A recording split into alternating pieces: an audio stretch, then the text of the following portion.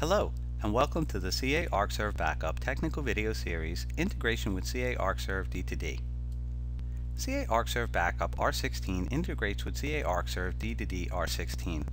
It manages the CA Arcserve D2D servers from a central location, creates CA Arcserve backup sessions from CA Arcserve D2D backup data, backs up CA Arcserve D2D backup sessions stored locally on CA Arcserve D2D servers to CA Arcserve backup media, backs up CA Arcserve D2D backup sessions stored remotely on proxy servers and remote shares to CA Arcserve backup media, can store CA Arcserve backup sessions on tape media, disk, and network shares, recover CA Arcserve D2D backup data at file folder granularity from CA Arcserve backup media, and recover Microsoft SQL Server database and Microsoft Exchange Server mailboxes at application level granularity from CA Arcserve backup media.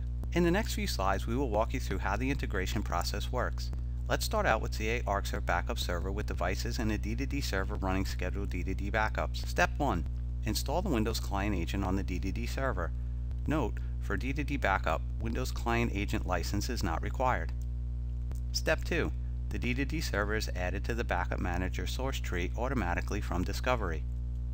Step 3. Create a backup job on the backup server, selecting D2D from the D2D branch of the backup source tree. Also, any supported combination of backup destination devices are supported. Step 4. Backup job runs and validates the credentials and encryptions on the D2D server. And Step 5. The backup job backs up the files contained in the last D2D backup. Step 6. Backup data is written to an Arcserve backup device, as if the files came directly from disk. Remember, the backup source is the D2D backup location. Therefore, there is no load on the production D2D server during this process. Let's take a closer look at how to access the integration. From the CA Arcserve Backup Home view, select Quick Start and then Backup. We are taken to the Backup Start tab. From this tab, you can select settings like Normal Backup, Deduplication Backup, and you can enable Synthetic Full Backup as well as Staging. For this example, we'll leave it as a normal backup.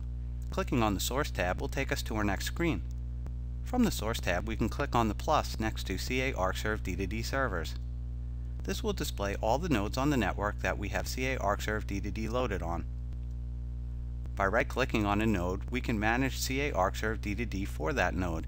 In this example, we will select to launch D2D. Now, the CA Arcserve D2D Manager is loaded for the selected node. From here, we can manage CA Arcserve D2D for this node. This means we can change D2D settings, run D2D backups, and even restores. To close out of the D2D Manager, we will click the upper right X. Now we are back at the CA Arcserve Backup Source tab. From here, we're going to back up the D2D data for the node Arcserve Master and send it to tape. To select the Arcserve Master node, simply click inside the green square to the left of Arcserve Master. Now that the Arcserve Master node has been selected, we can move on and select the time for this backup to start. To do this, click on the Schedule tab. Like all CA Arcserve backup jobs, we can schedule this job to run at regular intervals or to run just once. In this example, we will run this job only once. We will now need to set the destination. To do this, we will select the Destination tab. From the Destination tab, we can select the device that we will back up to. This destination can be disk or tape. In this example, we will select tape. Now, with the destination selected, we can submit the job. To submit the job, left-click on the Submit icon. Security and agent information pop-up appears. In this example, simply click OK. We can now set the time for this job to run, and we can also give the job a new name. We will leave the default for both and click OK. Once the job is submitted, we will be taken back to the job status screen where we can see the backup running. When the backup is done, a pop-up will display the job information such as how much data was backed up, the number of files, elapsed time, as well as the average throughput. We can either click OK or wait 30 seconds for this pop-up to disappear.